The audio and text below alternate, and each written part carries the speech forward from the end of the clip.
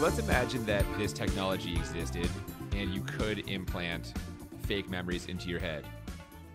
What percentage of them for you would be like wildly sexual? This doesn't exist?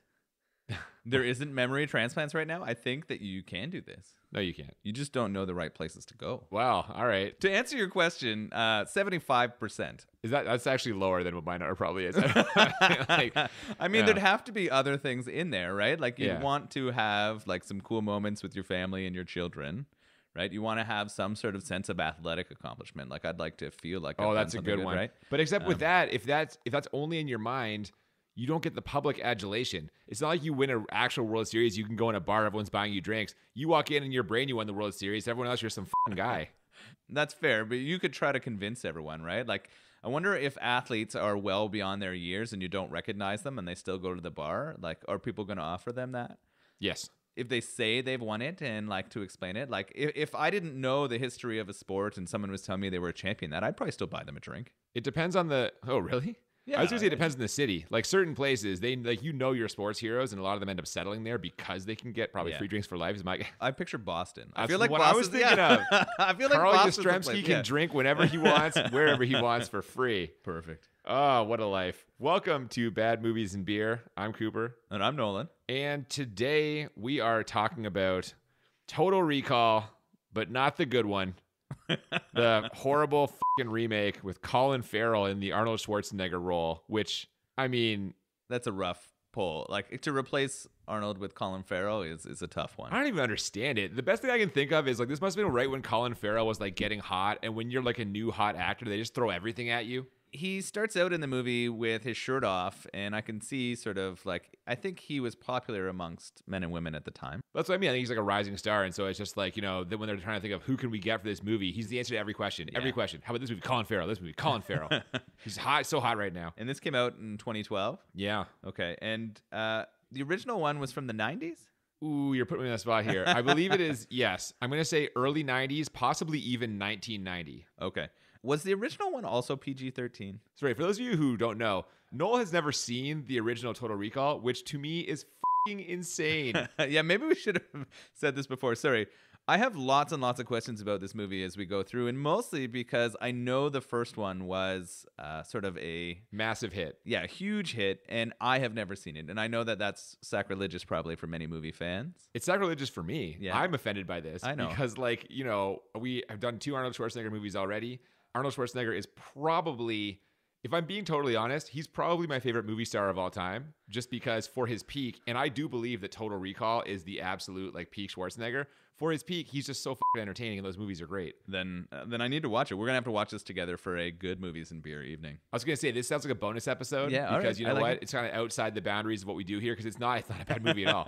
There are parts that are hilariously dated, obviously, and Schwarzenegger himself is a little cartoony, like he is. But my God, man, it's so good, and this is just so not. Yeah, it's funny because my recollection of it is from the video game that came after it, and that video game was trash. Like maybe one of the worst games ever created. The NES, the Nintendo original. Exactly. And so I think I played that game around the time that the movie came out, and because it was so bad, I just never wanted to see the movie. Made you not want to see the movie? which is a weird sort of connection, right? I'm willing to watch it with you. Did you also never see Teenage Mutant Ninja Turtles, the first one? Because that game was so fucking hard. I like that game. It's impossible. It's so hard, but it's good hard. No. Let's get back to movies. We're going to talk through the movie. Tons and tons of spoilers. And we're going to drink a beer that relates to the movie in some way. And today we are drinking Memory Trace. How appropriate. And this is from the Rorschach Brewing Company. It looks like an aged bottle. A mixed fermented table sour. Yeah, so this is a cellared beer. It's a couple years old now. Hope it's still good. Otherwise, we're going to have to re-record this with a different fucking beer. But, we'll give it a try. No, it's going to be delicious, I'm sure. We're going to open it up and give it a try. Rorschach, Toronto Brewery. We haven't drank anything from them yet, but I think we might have a couple down the pipeline. You never know, man. We both ordered from them many times. It's a pretty good spot. Yeah. They have a lot of good fruited stuff. And you know me. You love your beers fruited. I do. Yeah. I really do. So, right. We're going to get into it. Yeah, let's do it. Yeah, let's crack it.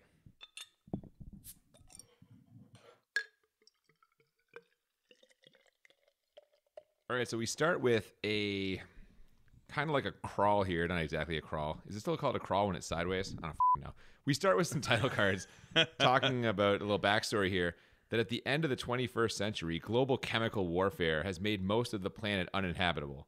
Now, living space is the most valuable resource on Earth, and 2 territories remain.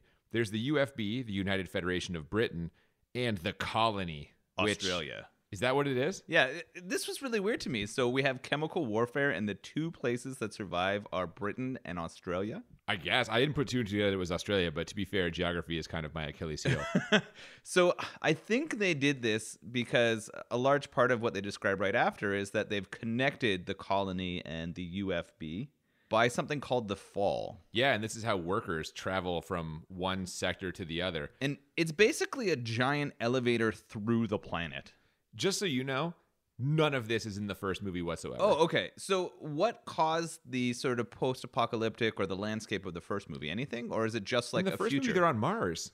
Oh. The movie takes place on Mars. What? Yes. So then why is this one on a broken down Earth? I don't fucking know. It was really weird, the choice then, because I had a lot of questions about why Britain... Britain's not in the first movie either. Okay, so this Nothing is... to do with Oh, Britain. weird. Okay. I don't get it, man. I have no idea. Maybe if we had done more research, there'd be some sort of story here, but it's just not. We're right away. In my mind, I'm like, they're trying to make it different from the first one. Yeah, are they trying? So they're trying to set it apart a little bit, even though it's supposed to kind of be a modern adaptation of the first story, right? I mean, not even modern. Well, I don't know. Modern might not be the right word because the first one's also set in the future. They're both set in the future. It's a more modern future. Okay, so maybe they're just trying to use sort of current technology of the time to make it feel more realistic. Is that kind of what the advanced technology in the first one too? So the problem is, why are they making this movie? Yeah, right. Like this is the problem. Like, why did you create this movie? Was it purely to get money? Yes. It cost $125 million to make. Did they make that much back? I'd like to think no, but I'm pretty sure they probably did, just Okay. off foreign distribution or whatever. Anyway, this is the backstory that has nothing to do with the first movie.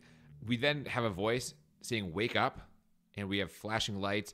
A bloody, dirty Colin Farrell playing the role of Doug Quaid that Arnold Schwarzenegger played in the first movie, same name, opens his eyes and sees Jessica Biel. She says, "We've got to get out of here. There is a lot of running and shooting at some heavily armored, or I guess, are they robot soldiers?"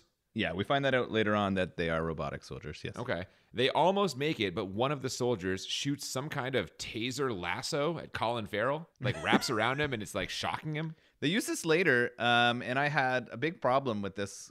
It was hilarious science fiction. It looks like they're shooting out those LCD lights that people have out in their rooms. Like teenagers right now love these. They go up and like sort of circle their room and they can change the colors. Yeah, it's like a string of lights. I guess in 2012 they were like amazing future technology because they're shooting them out of these Nerf guns and wrapping them around people to capture them.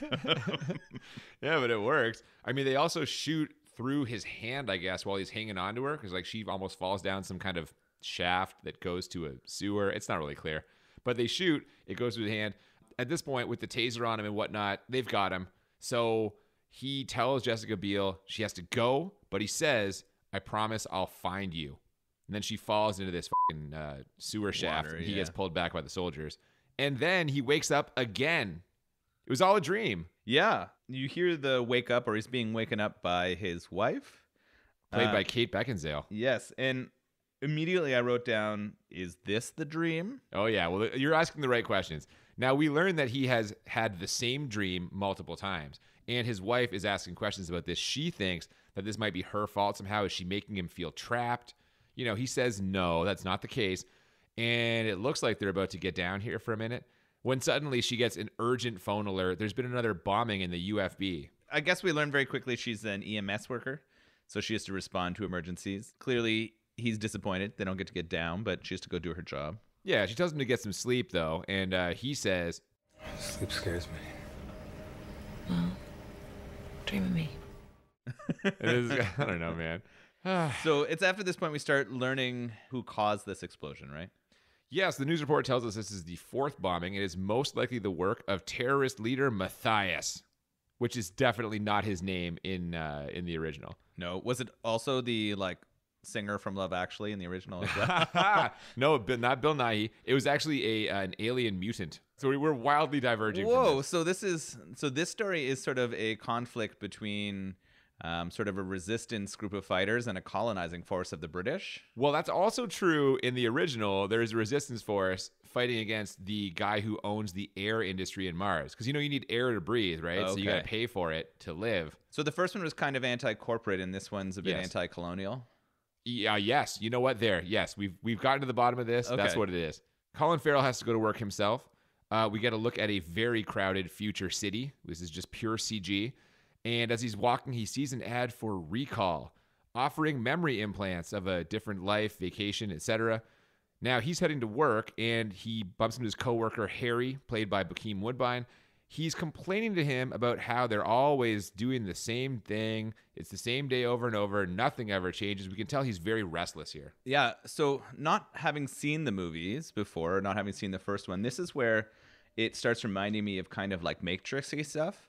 Like, I'm wondering if they like make a different choice or choose to do something different, if it's going to alter sort of a not reality that he's in. So I'm sort of having questions about what's going to happen. They decide to switch seats, right? And they go that's the across big the move. aisle. You want to That's see the something big different, move. we'll switch seats. And I'm wondering, like, is that going to affect it? Or maybe if they decide not to go to work that day, would there be something that changes? And you think it's a sliding doors kind of thing? yeah, so I start having those questions because I've never seen it before. And at this time, I'm actually kind of connected or following and interested in what's happening in the story. So Well, that makes one of us.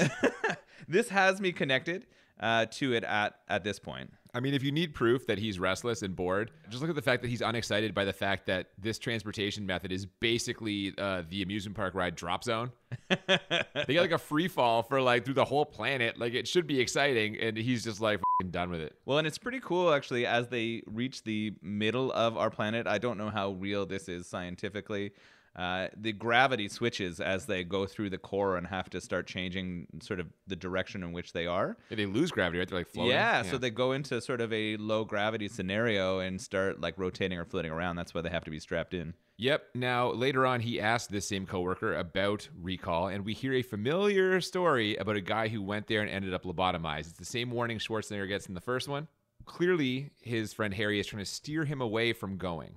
Now, later on at work, a different coworker who is the new guy tells him Recall is actually great and that they're the best memories I have. Now, I have to say, this is actually kind of a clever moment because they're working on the assembly line building these robot soldiers. They're called synthetics, I guess. Yep. And Colin Farrell warns him that if he's not careful where he places his hand, like a bolt can shoot out and go right through it. And he shows where he got shot in the dream. Got to be careful. Like, that's what happened to me. That is a nice little touch there that like they're showing that he doesn't have an actual memory of what happened or that it's potentially a conflict. Yeah, they're trying to build and explain sort of what happened to him there. Yeah, so that is actually a kind of nice little subtle touch. Anyways, coworker gives him a card, tells him to go ask for Mac if he ever goes to Recall. He could use some new memories because he is super bored on the assembly line. And then he finds out that he's lost a promotion because of politics. Yeah, so he clearly isn't happy with this sort of life he has. And we're going to find out shortly that's not actually his life. But he's super unhappy in this place and that these sort of feelings or memories aren't working for him. And when he doesn't get that promotion because he's from the colony and not from the UFB, yeah, we start...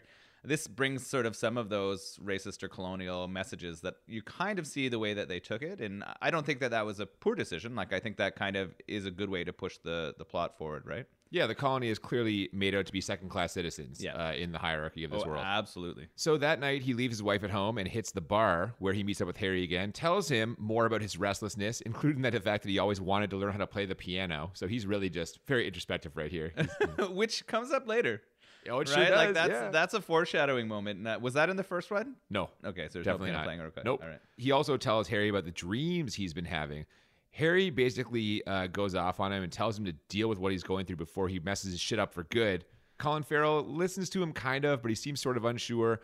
And the next time we see him, he's in some kind of red light district. Yeah, he's in, like, we kind of mentioned this at the start. He's in a pretty shady place to go see or find out about Recall. The way that it's advertised on billboards, it's sort of felt to me like it was going to be a like futuristic or scientific or like almost a hospital setting where they do this. At least in a nicer neighborhood. Like, how are they affording this like prime billboard space if it's like some shithole in the hooker district?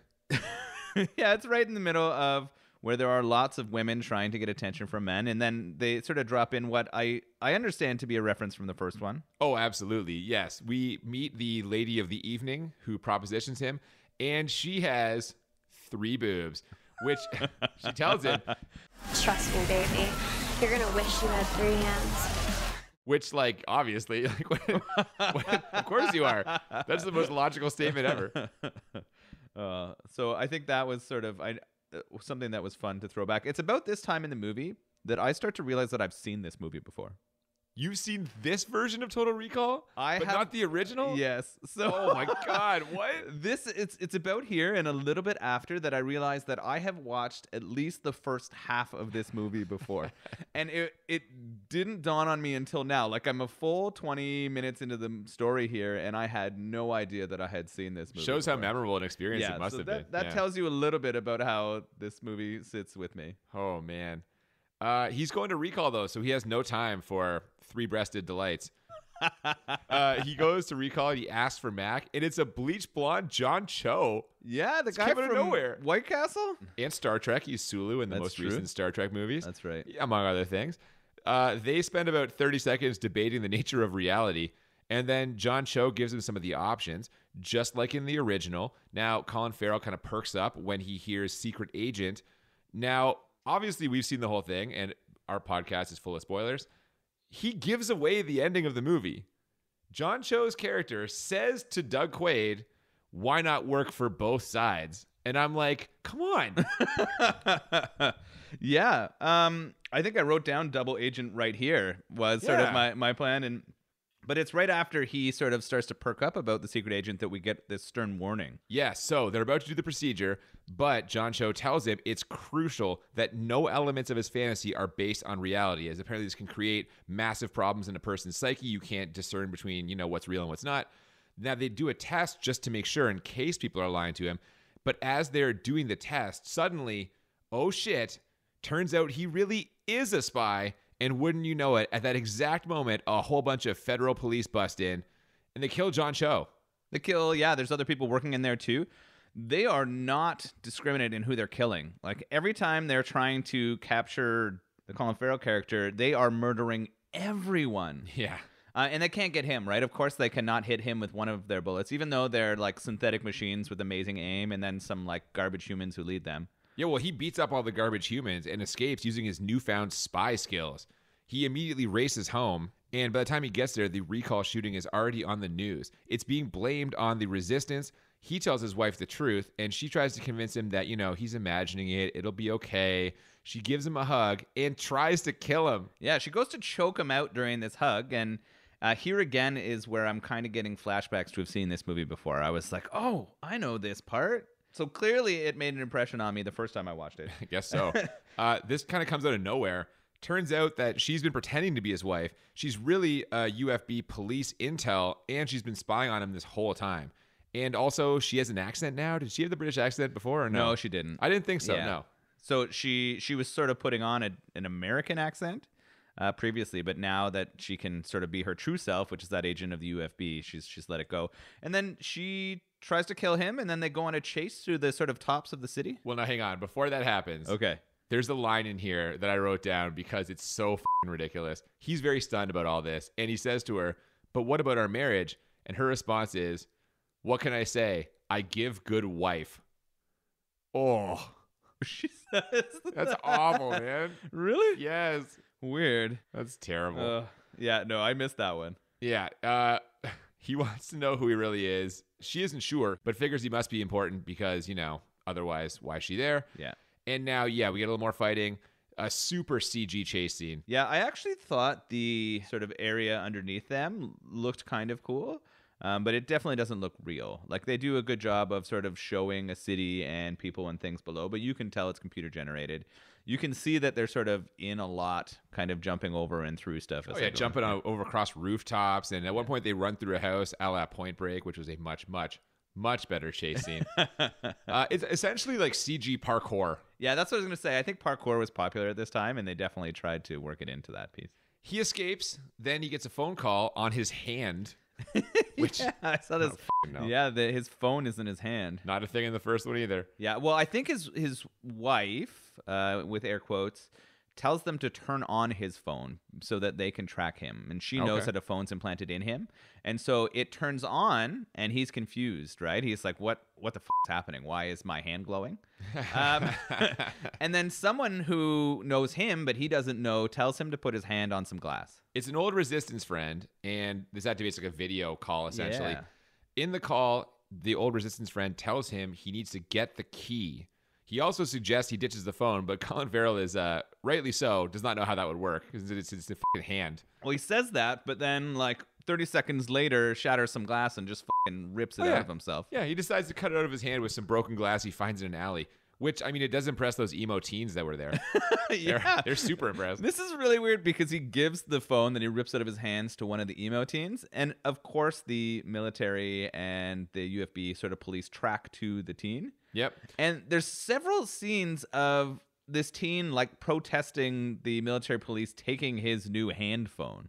Yeah, he's really excited to have found that, I guess. Have it given to him by a dude who's bleeding out his hand. Yeah, it was super weird. Like, it seemed strange. unnecessary. I mean, this movie's pretty long, but if we were trying to pull find a Cooper padding scene, like, this would be one for me. Yeah. 100% this is it.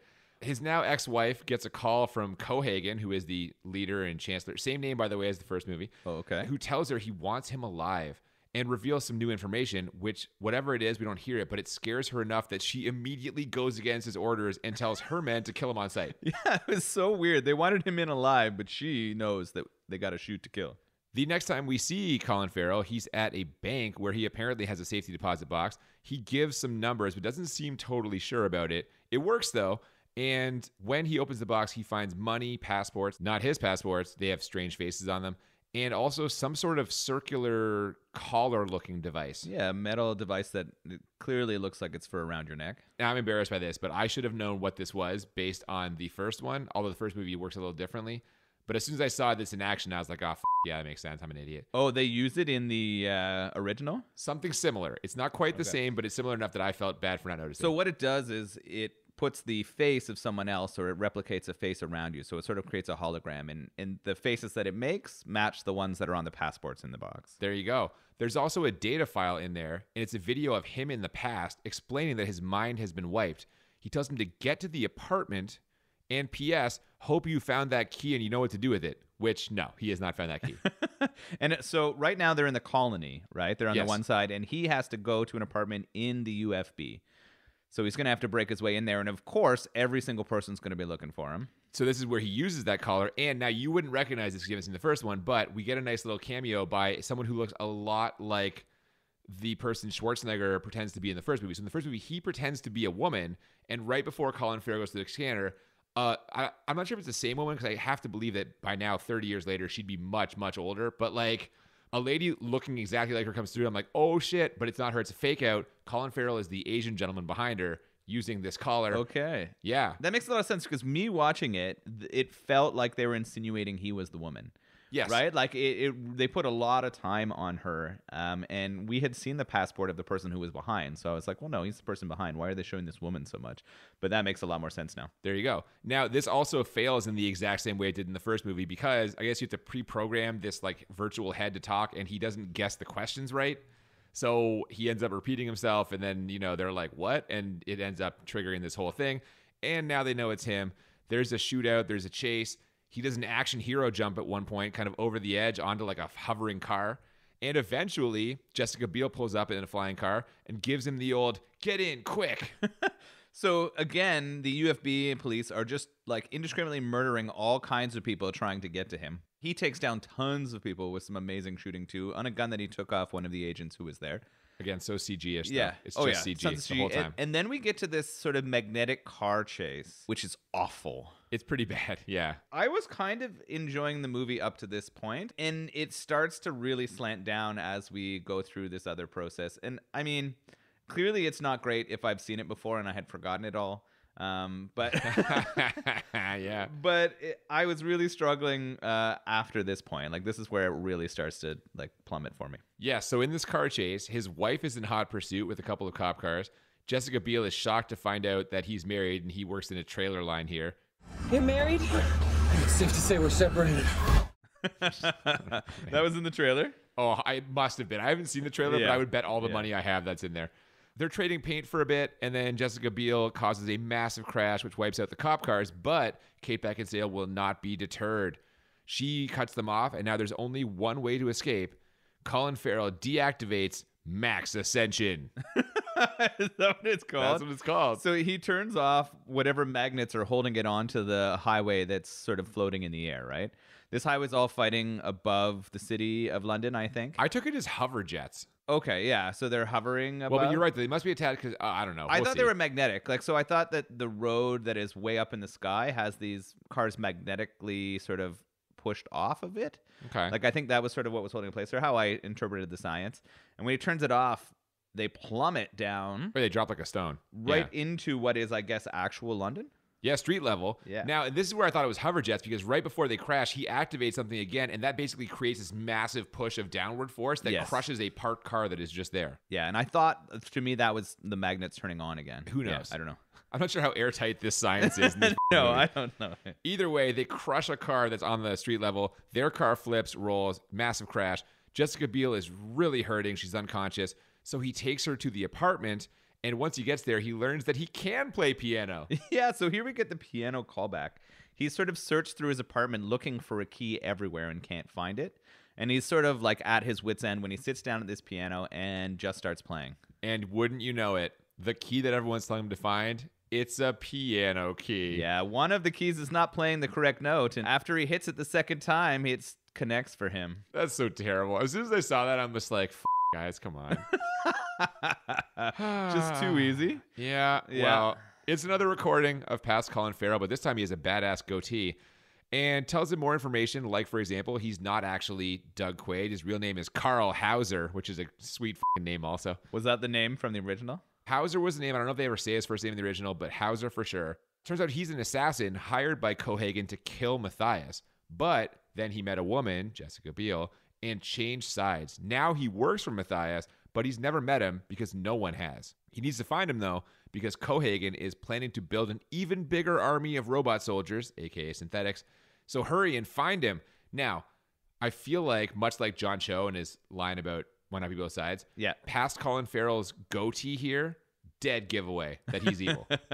Have you ever seen either that old Star Trek episode or the South Park episode where there's an evil twin from parallel dimension? They always have a goatee. They always have the goatee. As soon as I saw it, I'm like, oh, So there's they're a getting away here. dead giveaway. Yeah, I had some questions here. The double agent stuff I was writing down. Also, the Matthias, no one's ever seen him before, is clearly not true. No, it's a very limited group of people. Like Yeah, a small, only an inner circle. But has they seen him definitely before. say that, right? Like Yep. that's sort of, and you're just like, well, that's bullshit. But he's still fighting it, right? Like he's still not sure. He still thinks he's Doug.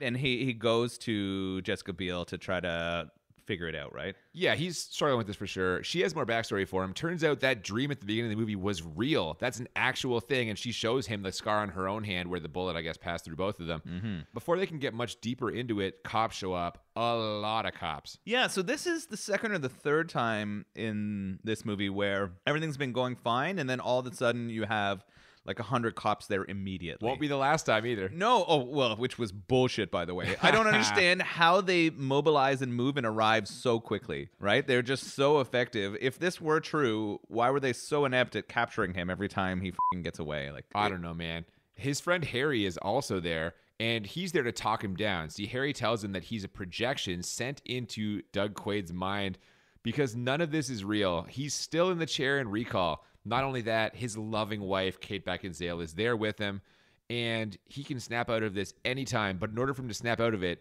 he has to kill Jessica Biel. That's what's going to trigger this. Yeah, of course he has to murder her, right? Sure. Like, that's the only way to get him out. I mean, the movie plays a lot with the idea that you could still be in that dream. Like, you could still be in the chair. And it could mess with you. And so I do kind of like the idea of this happening, of this scene in this conversation. But it doesn't work effectively for me. Like, just at the point that he's like, you have to murder her. And then as he starts to try to figure out that the details aren't quite right, really doesn't work. I wrote down here, rising tension-ish. Yeah, exactly. Like, Yeah. it had promise. But I don't know if it was the writing or the sort of delivery of it all. And then, of course, does he shoot her? No, he shoots Harry. As soon as he shoots Harry, his concerned wife immediately turns back into the hunter-killer version of Kate Beckinsale. There's more gunfire. There's a bit of a standoff. And I'm like, why don't they just send in the robots? Can those robots die? They're like waiting around a corner, like, I don't know, he's got his gun. They don't like, just send the fucking robots in. He headshots one like 5 minutes later and just nothing happens. It's totally fine. Yeah, the robots are pretty much unstoppable. Yes. I'm not sure why, if they have like a fucking army of them, they haven't captured him already. Because the movie would be over. That's why. There'd Yeah. be no fucking movie. And this is the problem with having this whole army of fucking robot soldiers, which, by the way, was not in the first one. Why make these invincible robot soldiers if they could easily walk in there and capture him? Well, and we're going to continue on the plot here, and we find out that Cohagen kind of has a plan for him. Yeah, so definitely. he doesn't really want those robot soldiers to grab him right here. Okay, so maybe that is the logical reason. Yeah, that's the way I would explain it. But although last time I checked, Kate Beckinsale's still trying to kill him, so why isn't she like, robots get in there? oh, well, that is sort of her next step, right? She puts them in front of her as they try to go, but she only sends 4 robots. We get another daring escape, kind of. You get a bit of wife versus girlfriend tension here. Yep. There's another chase, and then we get an elevator fight. This is the kind of like close quarters fight sequence with a bunch of quick cuts that so many other movies have done like better. Yeah, I was really confused about what the facility was. For a bit, I thought maybe it was like a warehouse facility and they were moving things until they fall into one of these boxes, right? Like you're kind of on the outside of it, seeing all these boxes move around. It's a really fucked up elevator system. It's almost like train cars, just like constantly shifting position. But individual elevators, very strange. And it didn't make sense to me. They probably don't want you to think about that. They're probably just like, they wanted it to look cool. They didn't care look like whether it's the future. it was a Yeah. real practical thing or whether anyone would do that fucking shit. yeah, man. This all ends with Kate Beckinsale putting a bomb in the elevators, but of course they escape. And at this point, I look at the clock, and there's 45 minutes left in this movie. I'm like, what the fuck? I'm serious. I'm like, what are we doing? Like, how come we're not closer? And Yeah. and Kate Beckinsale's murdering everyone here too, right? Like, this is her Yes. exploding and killing everyone. She clearly doesn't care. Like, this seems like she just wants vengeance on this guy. I guess. She wasn't even really married to him, and it No, I was like 3 know. weeks. That was her job to pretend. And then she was ordered by her boss not to kill him, and she just keeps trying to kill him. God damn. Okay, so the heat is getting turned up on Matthias. Yeah. A news report says there's evidence that his terrorist group is being funded by the colony and its governor. Politics. Yes. Well, and I write down in my notes here, clearly the British are the fucking worst, right? Like, this is what yeah, they're 100%. telling us. And we would have a lot of people arguing the same about colonization, right? Like, this is what it's suggesting. And clearly the leader of the British here is self-interested and only worrying about himself and his sort of group of elites and not the people in the rest of the world or in that colony. And I could see a lot of connections then between British colonialism in real life and what sort of happened. So Yeah, I still don't understand what the impetus was to put that in this movie, though. yeah, why they switched it from the Mars thing, I don't know. It Yeah. seems like an interesting decision. Yeah, well, this could mean war, so they have to find Matthias ASAP. Well, we learned that they're going to send the soldiers on the colony, right? They're going to sort of send them after them. And apparently Doug or Carl has the kill code in his head. Yes, there's some sort of way to shut down all the synthetics at once. And Jessica Biel takes him to where Matthias is hiding. It's called the No Zone, which I thought was like, that's something. Yeah. And I guess if he gets the code to Matthias, they can stop that sort of They'll wipe out the whole army. Yeah. The no zone is basically the area where the chemical warfare has happened. Yeah, it's uninhabitable, and it looks like it. It looks pretty rough, right? You got all kinds of destroyed cities, but how do they get to it? I honestly don't remember. They take a subway car. Okay. So they go from the UFB into the no zone using subway cars.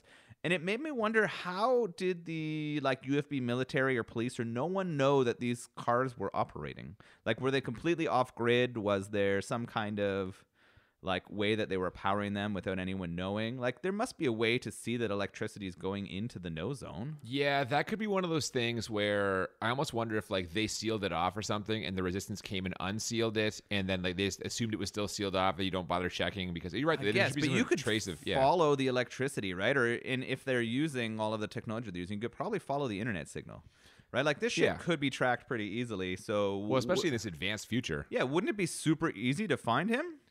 I mean, it's one of the many plot holes in this movie. Yeah, okay. When they get there, they mask up because they have to head out. You can't breathe, obviously. They head out, and it's time for a meeting. It is, as you mentioned, the singer from Love Actually, Bill Nighy. I think that's how you say his name. That his name, and he's doing an American accent. Yeah, it's weird. And leader of the resistance. Yep, speaks in riddles, but he wants the info Colin Farrell has, so they strap him into a memory machine. Not only does it not work, it's a trap. Well, first of all, they say his head has a firewall, which is hilarious. They're just like pulling an internet term, right? Trying to make people wonder. And then, yes, it's a trap. And immediately when they figure it out, hundreds of soldiers are in there. Well, but first, we get a little message. Cohagen shows up on the screen, who, by the way, Cohagen is played by Bryan Cranston, star of Breaking Bad and many other such things. Malcolm in the Middle's dad. There you go. Yeah. Basically, he tells him in this video that there is no kill code. It was all a fake, which, duh. Like, I kind of figured that out a long time ago. He quickly kills Matthias as soon as they get in there. And now they've got his info. They know his the locations of his troops, the number of troops, the plans. So the colony is about to fall. Yeah, they have completely destroyed the resistance here, right? This is where we figure out the whole time what they're trying to do is get Doug or Carl to go there and show that location. More obvious for you having seen the original. Does this happen in the original as well? It does, yes. Okay. This is where Cohagen congratulates Colin Farrell, Doug Quaid, Hauser, whatever you call him. Apparently, this whole thing was his idea, and I came back to the goatee. You knew he was evil. You just knew it. You just knew. What happens when you grow a goatee? I become at least 50% more evil. Okay. Yeah. So if I see you with a goatee, I need to get you to shave it. If I ever see myself with a goatee... You know that there's a problem? Oh, it's game over. Okay. I got to kill that guy before he kills me. That's what's going on. They're going to bring the real Hauser back by putting his memories back in his body, but... the resistance guy from that first video clue is working on the inside and is one of the kind of like armed troopers who's there. He severs the arm straps that are keeping Colin Farrell in that chair, which allows Colin Farrell to break free. Meanwhile, back in the colony, there's lots of war talk and panic. We get footage of Robot Army kind of marching in there, which was giving me real like Attack of the Clones vibes, which is not the movie that you want to emulate if you are trying to make a movie people will enjoy. That's fair. You can tell that, we've learned throughout here that the plan is to wipe out everyone in the colony, to actually murder them and replace them with synthetics, right? So to make all of the workers robots. And this will obviously be a lot easier for Cohagen and the UFB to get wealthy and not have to worry about any of those sort of resistance or colony people. Yeah, but you know what they didn't count on? Doug Quaid. Yeah. Being the ultimate stopping machine. At this point, I was like, how is this one guy going to have any chance to stop this now? I was like, this is horseshit. One, he's not going to get out. Like, if he gets out of this room, and I know he is because this is a movie. He's already out, man. He's out. Well, and he gets out of that arm. He kills a whole bunch of guys again, and he's on his way to stop this from happening. Yeah, he flies off in a plane, and that plane, for some reason, is totally unguarded. It's just sitting there, fueled up and ready to go. I wrote that down, too. I was like, super convenient helicopter or plane. I was like, what the hell? Yeah, and then once he's in the plane, he immediately gets landing access. So he rescues Jessica Biel in like 30 fucking seconds. Like there was no... They dragged me through an hour and 15 minutes of this horse shit where it's just like every scene, the scenes don't need to be in there. There's padding. There's like 18 chase sequences. But when it's time for a fucking daring rescue, 15 seconds and she's out. Well, it's really weird. Where they have her held, there's like nobody there. He's like nobody's he's walking through an empty building. He has a watch on his hand with a countdown timer. And I was like, what the fuck is that? Is that the moment that they're all going to die in the colony? They don't really show or explain it. Well, they should die again right now because as soon as they get out, they're caught immediately. Guards have them just dead to rights, but for some reason, instead of just killing them, Cohagen sends Kate Beckinsale to deal with it. Which, like, you've got guys with guns right there, just fucking shoot them. Why are you sending someone else from a different location? Well, yeah, the ridiculous LED light gun that our teenagers would all love to have and shoot those around their room is effective again, right? Yep. But this time it gets in the hands of Colin Farrell. Well, before that, though, like him having to send Kate Beckinsale keeps them alive just long enough for the gravity to go out because they're on the fucking fall. Oh, yes. I guess. I mean, they didn't really make that clear, but I guess they're in there. Yeah. So this caused them to escape, and they end up on the outside of like the cab or car or whatever you fucking call it. Cohagen and some goons spot them out there.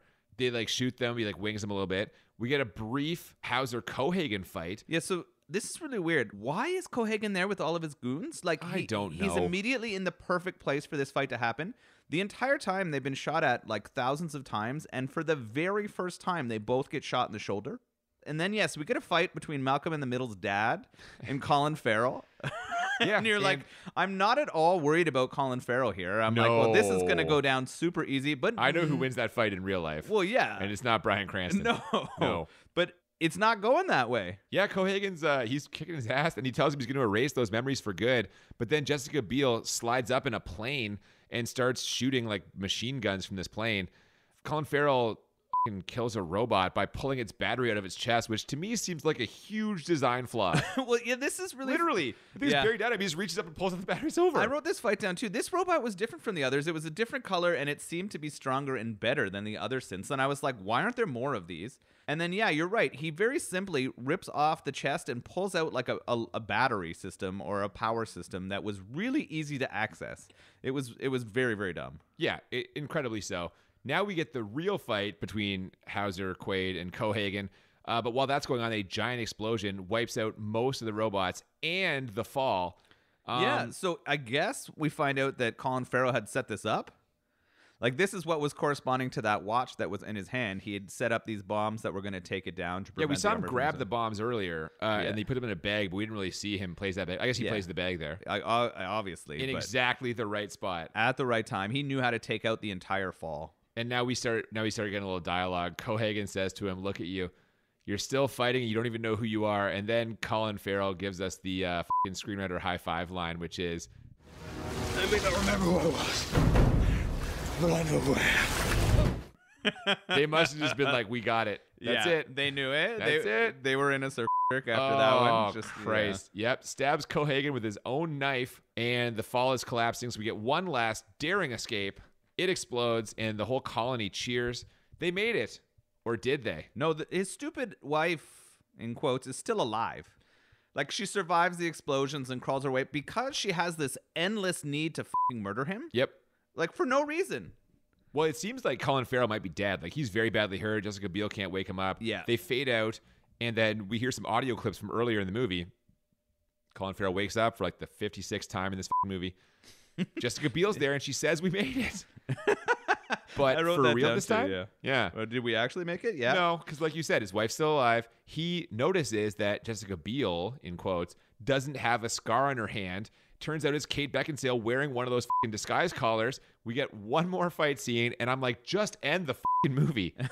Just end it. It's been going on forever. But you're right. Then it moves to more wake-up business of like, was he ever asleep? Was he ever awake? Like, how much or any of this was real? Well, they sneak one more of those in there, too, because he kills her and steps out of, like, I guess it's like a trailer of some kind, sees Jessica Biel. They embrace. There's news footage of the city rejoicing. And you get the kind of like, is this too good to be true thing? He sees a billboard again for recall, and it seems like he's kind of wondering. He's hesitating, like, is this too good to be true? But you know what? He doesn't care. He decides he doesn't care. F it. Credits. We're out. They embrace. I also wrote down that, like, that recall part at the end where they sort of insinuate, was it all just a fake memory? It was just ridiculous. Does that happen in the original? God, I should know the answer to that question, and I feel like it's the nature of the story. It's based on a Philip K. Dick short story, and I think the nature of it is you are meant to wonder whether or not this actually could all be in his head or if it's real or whatever. Okay. But much like, I mean, at the end of the first one, Arnold Schwarzenegger doesn't care either. So yeah. So they kind of walk off into the sunset, but they want to leave that open. It was just done poorly. It was so on the nose. Like, I thought that could have been way better. But that you can say that about so many things in this movie. Yeah. So many things in this movie could have been done better. They were just done poorly. This whole movie doesn't need to exist. Yeah, and why was it just created for money? Like, is that the purpose of why they did That's it? all it is. Because it almost like a 90s version where they didn't have all the computer CGI and it just falls. It's better. Yeah. You create a tangible world. This is why I'm generally pretty anti-CGI. And like the reason for it is it becomes obviously fake. And I know, like, on some level, having like creature effects or makeup, like the 3-boobed lady in the first movie does not look very realistic, whereas the 3-boobed woman in this one does look more realistic. So my question is, which one would you rather sleep with? Oh, original. She had this like big hair, kind of retro look. I love the 80s vibes. All right. So, okay, we're going to rate this movie now, as we always do. We rate it twice on a scale of 1 to 10. First, 1 to 10 for how bad it is, and then 1 to 10 for how enjoyable it is. The goal is to find a movie that is 10 out of 10 on both scales, or as we call it, the Crit 20. I'll go first. All right. I always do. Yeah. Except that one time. For me, how bad this movie is, it's bad. Like, it's not good. Like I said, it doesn't need to exist. It's way too long. They have unnecessary scenes. They throw in some stuff that they figure will be enough fan service to like get by with fans of the original, but it's not, because the original is so much more enjoyable. I know it's not the enjoyable rating, but the purpose of this movie, if you're going to make a movie like this, you have to have either a reason for a remake, or you have to do it in a way that will make everyone remember, oh, the first one was so great, like I get to experience this again kind of thing, and you don't experience it again. Colin Farrell is not a stand-in for Arnold Schwarzenegger. There's no comparison there. I really think it was just he was the hot actor of the moment, and they put him in there without any thought to whether or not he would credibly be able to pull this off, and he doesn't. There's too much CG. I have this as a 9 bad. I can't give it a 10 because there are a couple of clever moments in there, and it, like, some parts do have good production values. They clearly invested a lot of time and money in this. Producer John's not going to like that, but whatever. So I can't give it a 10. I think it's a 9. Yeah. What do you say? Yeah, I can't disagree with a lot of what you've said. It was a different perspective for me, having not seen the first one. I didn't have the same level of expectation. Having realized I had seen it again and not remembered it sort of contributes more to my enjoyability rating, I think. And I'll talk about that in a minute. Contributes in a positive way? No. No, okay, yeah, I was going to say, yeah. But I felt like watching it, I was in for the first 20 minutes. Right? Like, it was stringing me along, making me have some questions. And that probably has more to do with the like Philip K. Dick short story than with the actual production of this movie. I agree with so many of the criticisms you had. So much unnecessary stuff, so much absurd stuff. The CGI didn't play well. There wasn't a standout acting performance, right? There was nothing that was excellent there. So I also wrote it down as a 9 bad. Okay. So I had it there. I didn't give it a 10 because I guess it had me connected for a few times, and it did sort of look good and play good in many of the places too. Okay. So how enjoyable on a scale of 1 to 10 for you? It's funny. I was talking to a friend of the show and letting him know that we were going to be recording this one, and he's a huge fan of the first one. Name drop him. Who is it? And a friend of the show, BJ, told me that he saw this on a plane. And he, you know, when you see a movie on the plane, you're on a long flight, you don't really care what you want to watch, right? You'll watch anything. He regretted his time spent watching it. Well, so that had me sort of set up going in. And then as we're about halfway or like 2 or a third of the way through, I start realizing I'd watched it before. I was like, oh my goodness, he is right. This is a waste of time. And so my enjoyability for this thing is a 5. My God, that's so much higher than I was expecting you to say. Yeah, a 5. Well, I was pulling Your at the time start. is There was not some worth action. a waste of time is a 5 for you? Well, it's interesting. I struggle on this one because in the bad rating, we almost never go below a 5. But I guess in the enjoyability, I can go lower than that. But yeah, for me, I had it around that 5. Of course, I'm never going to watch this for a third time. Never, no. Somehow I've watched it for a second time, Yeah. and that breaks most of the rules. But I'm throwing a 5 at it for enjoyability. Okay. Does that change some of your thoughts? No, not at all. Okay. I have this as a 1. Oh, This movie is a complete waste of time, and I would be interested to see. We have to watch the original. We'll watch it as a bonus episode. It's not a bad movie, but you have to see it. Okay. And I feel like after you've seen it, I would imagine your enjoyable rating would change, because the first one is bright and colorful and funny and like fast paced, and it's enjoyable. And this is none of those things. This is a grim, dark, kind of bland, just like gray on beige. Like, this is a joyless cash grab of a movie.